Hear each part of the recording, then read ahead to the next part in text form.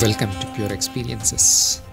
Many of the newcomers keep wondering what happens in the end. What is the outcome of spiritual seeking? What do you get in spirituality? What is the final achievement? Probably the logical and straightforward answer is you get whatever your goal is. Provided your goal is a spiritual goal, you will reach there. Here is a surprise. And here is a warning. No matter what is your goal, the outcome is mostly nothing. Sometimes it will look like that you have achieved your goal, but that is a mirage. That is simply another illusion.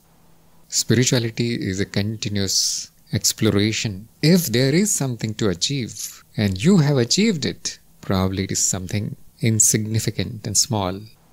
It will be difficult for a newcomer to understand these things.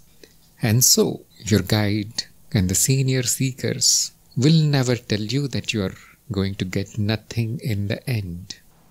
It is kept secret because saying this to a newcomer will be very, very premature. Most of them will not go forward because now this doubt will arise in their mind. If there is nothing to achieve, everybody is saying, including my guide, including this video on YouTube, then why should I take this trouble of doing the practices, finding the guide, running on this path and that path, and tolerating this mindless, strange circus of spirituality? Fortunately or unfortunately, nothing is achieved. This is the truth. It is not told to newcomers so that they don't get discouraged. Ultimately, your seeking will not be to gain something. Your seeking will lead to a loss. Probably your goal is to lose few things. But it is very rare for a newcomer to have this kind of goal. They always want something. And that is why I want to make it clear that whatever you want will lose its charm in one day, even if you get it. Everything is impermanent. Whatever you get will not remain, and whatever you thought is mine will be lost. This can sound terrifying, but I have no better words or sugar-coated words to tell you. And of course, you are free to disbelieve me because the rosy picture that you have of spirituality is ultimately beneficial for you. It will propel you on your path. Remember, the journey is more important than the destination in the context of spirituality. What you learn walking on the path will be of much more value than what you get in the end. Probably you expect too much. There is no gold pot in the end of spiritual rainbow. Even if you don't believe me, keep this in your mind. Your disappointment will reduce a little bit. So the question is, will nothing happen? Will there be no change at all? And the good news is you can expect some changes. As a newcomer, you won't like what I'm going to tell you. Nobody likes to have these kind of changes, but they happen. The first thing that will happen is, after knowing the truth, there will be complete detachment from the world. Not only from the world, from your relatives, from your friends, also from your own body and this mind, which you think is me. This is the beginning phase of detachment. And detachment here simply means that it will all seem totally unimportant. There are more meanings of the word detachment, but probably a newcomer has no concern about that. Just understand this much, that they lose their value. In the next phase, there will be detachment from spirituality itself. It will look like a drama. It will look like an unnecessary effort. You will be detached from your practice. It will seem to be totally unnecessary and unimportant. Then the next thing to go away is your own guru. Remember, water flows from higher to lower. And once the level is matched, nothing flows. Same way, teachings, knowledge, inspiration flows from your guru to you, who is a seeker, as long as there is a gap in knowledge. After a while, there is nothing to teach, nothing to get, nothing to be inspired about. The seeker becomes guru. And finally, there will be detachment from your goal itself. Whatever goal you had set up, and you are making all the efforts to reach there. Once you reach there, it will be worth nothing. In short, you can say that all will be dropped. Everything is dropped. Can we call it an achievement? Not right now. Right now, it will look like a total loss, especially to those who have a strong ego. And when you drop everything, you get everything. This is the puzzle. What is it that you will get? You will arrive back in your true nature. And what is your true nature? It is simply peace and bliss. Nothing big. Simplicity, ordinariness. You won't become somebody big. You won't become somebody powerful, transcended, ascended, and whatever they call these people. You will become ordinary, peaceful, blissful person. If you don't, then you are still a seeker. You are still hoping for something to happen. As long as there is this hope, your seeking will continue. That cannot be called arriving. When nothing is left to achieve, that is the biggest achievement. Since you are already whole and complete, even after losing everything, you will remain whole and complete. Now this completeness, this perfection that you are will shine. That's all will happen. Just like when you clean up a diamond that is lying in a coal mine of all the dirt, the diamond shines. It was already shiny diamond. It was simply covered up in all kinds of dirt. And probably that is the achievement, cleaning of the dirt. Cleaning of your delusion that you are something else and you need to achieve something to become something great. This is the dirt. Ultimately, the realization is there is nothing to achieve. Now you can party. Now you can celebrate. Even though from a distance it looks terrible. When you reach there, it will be endless celebration only. It is not reaching anywhere. It is coming back to your home. It is returned to your home. If you want to call it an achievement, most welcome. If you want to call the detachment and the dropping and all that you are going to lose as achievement, sure, that is fine. And in the end, if you don't get anything, don't be frustrated, because that is how it is. And if you do not understand the meaning of these cryptic sentences, that is also very good. That means you are ready to go. However, there is no real loss. There is a real loss if you find yourself in one of the spiritual traps. You are walking on a path, but it is full of dangers. It is one thing to not achieve anything, but the worst that can happen is falling into a pit on the path. That is the real danger.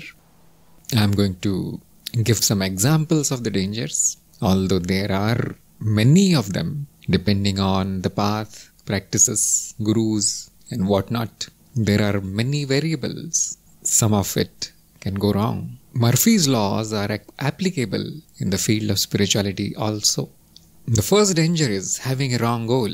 What is a wrong goal? Something which is tiny, something which is petty, something which is worldly, something which is not worth doing any effort, for which you don't need any spiritual path, you don't need any guide, you don't need any practice. If you set out with these goals, then you will be pursuing something which is totally useless from a spiritual point of view.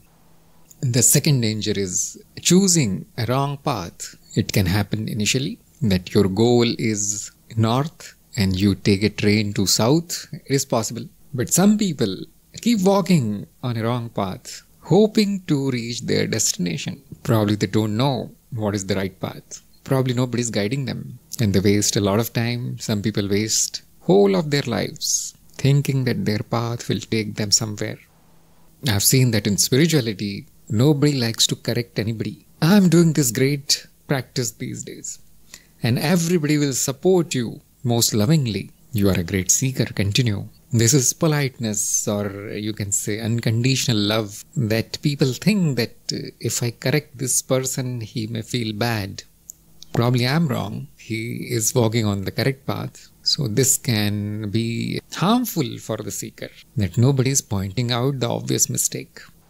So obviously you need somebody who will give you a bitter pill, and that is your guide, that is your guru. But what if you get a wrong guru? That is a very big danger. There are fakes, there are frauds, there are pretentious gurus. Spirituality is not something holy and heavenly. It is also corrupted, just like everything else in this world.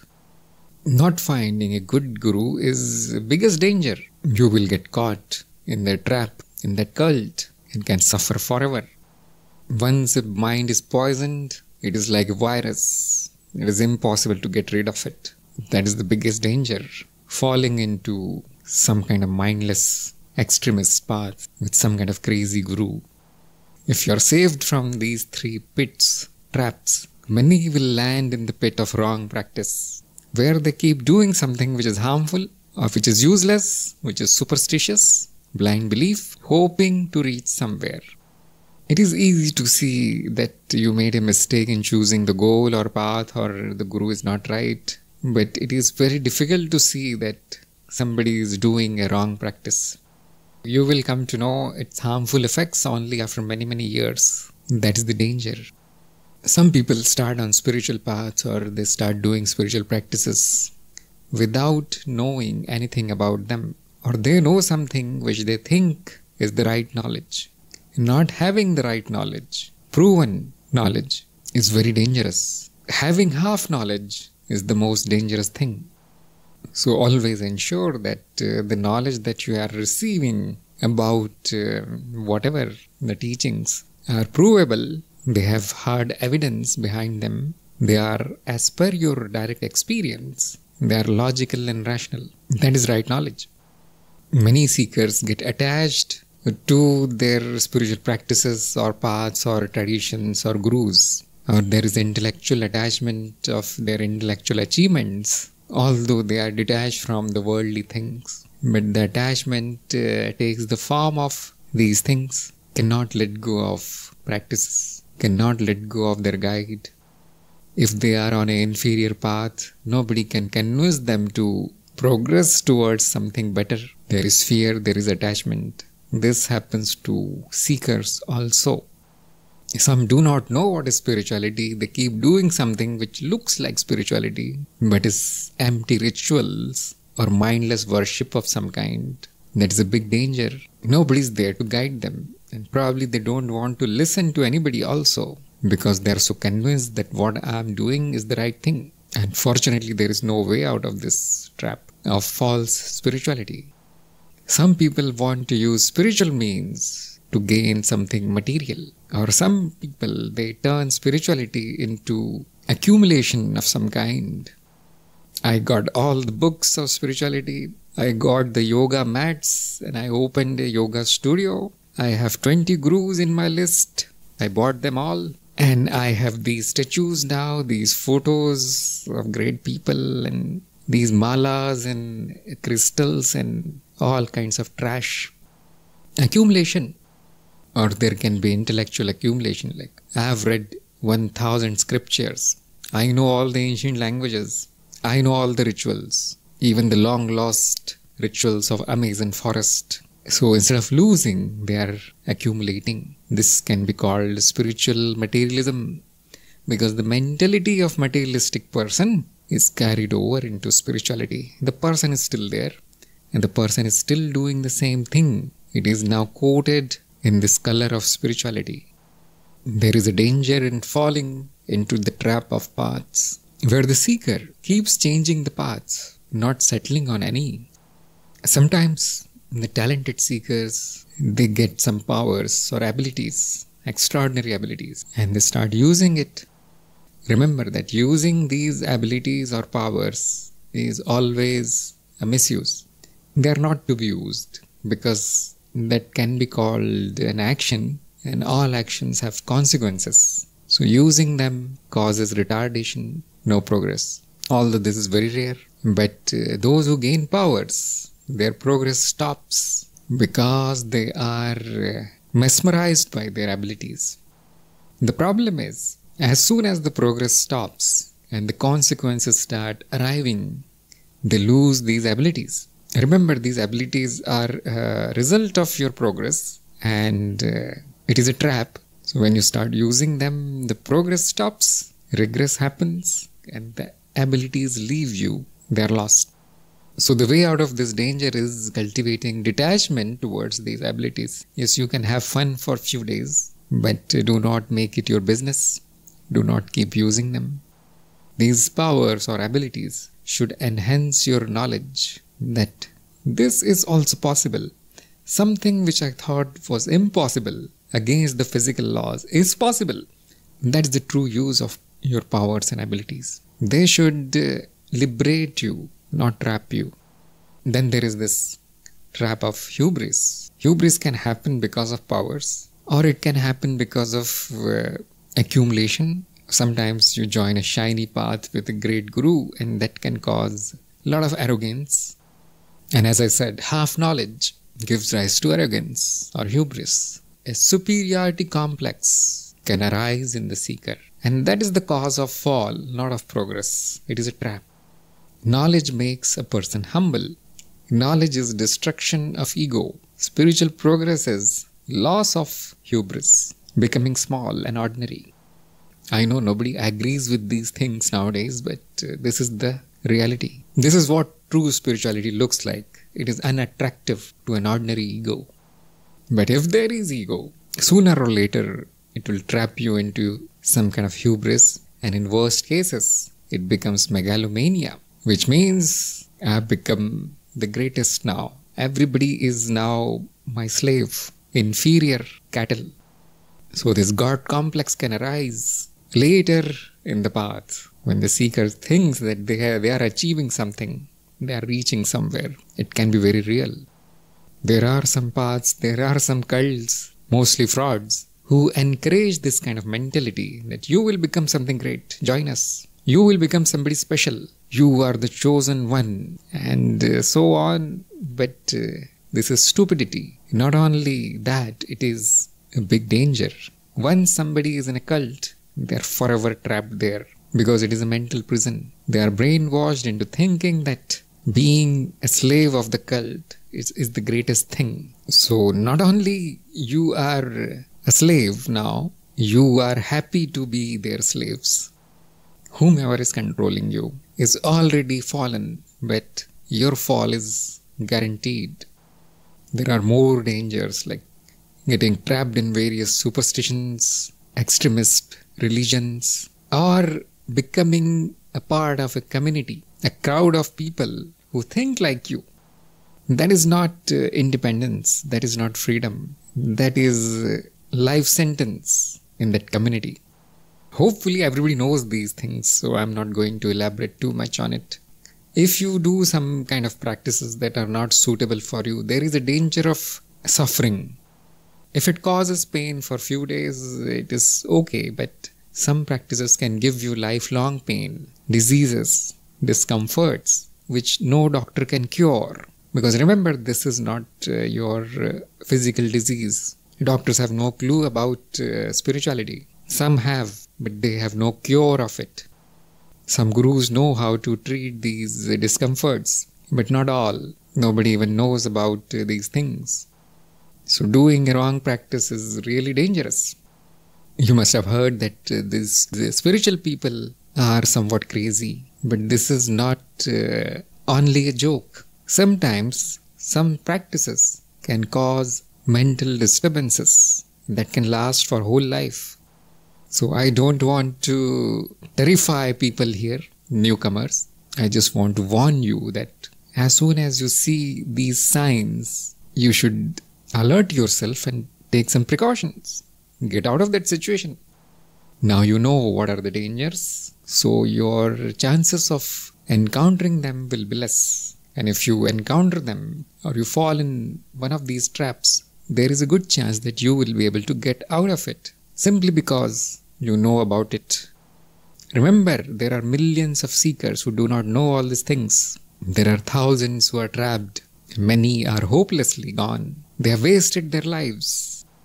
The intention here is not to scare you about spirituality, not to stop you from joining spirituality, but to warn you that do not take it so lightly. It is fun, yes, but that fun can be spoiled by these mistakes and errors. Ultimately, it totally depends on your guide, because a seeker is not expected to know all these things. So having a good guide is a good luck, because even if you fall in one of these traps, an experienced guide can take you out of it. You can see that your guide or your guru is the axle around which all these wheels of spirituality are spinning. This series is nothing but a little bit of guidance.